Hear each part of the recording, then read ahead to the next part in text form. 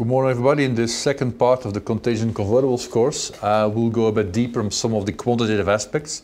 We're going to leave actually the Black-Scholes trails and do something else when pricing CoCo bonds. We also cover deeper the regulatory aspects, and we should not forget actually that regulation actually is actually at the root of the product. We're also going to cover the bail-in bonds and explain why actually it's a completely different animal, and unfortunately it's very often forgotten. And these are the things we're going to cover today in the second part of the CoCo course. Now, to start with, I've compiled here data of a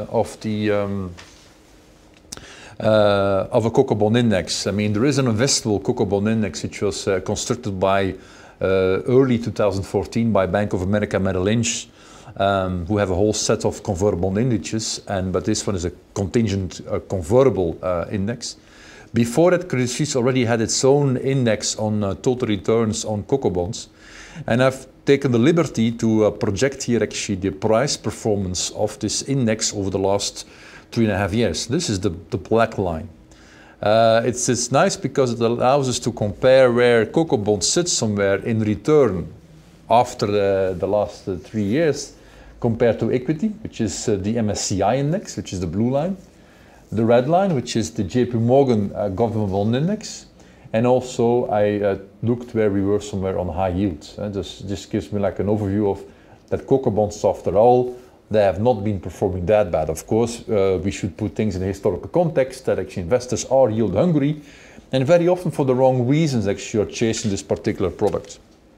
If I take the same data but and transform it into, let's say, a risk-return chart, capital asset pricing model, whatever you want. So on the vertical axis, I have the analyzed return of the four different product categories. So CoCo bonds, MSCI index, which represents the equity markets, the JP Morgan government bond index, the JP Morgan high yield index. So on this plot, on the vertical axis, like I said, I have the analyzed return.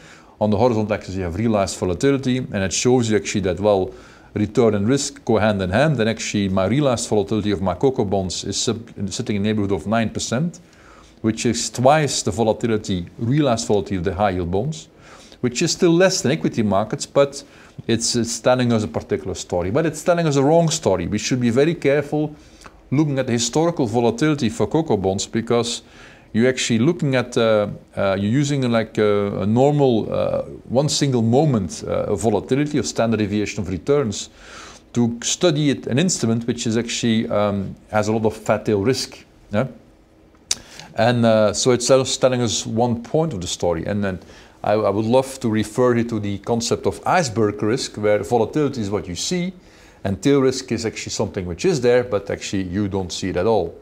And we can, for sure, I can say that the real risks of high yield bonds, and especially CoCo bonds, are higher than actually what we are taught to believe actually based on historical performances. So that's why I took the liberty to take these two big arrows saying, well, the real risks actually are higher, and investors actually beware. This graph should act as a caveat actually on for all of those actually who want who are using traditional asset pricing models actually in portfolio construction.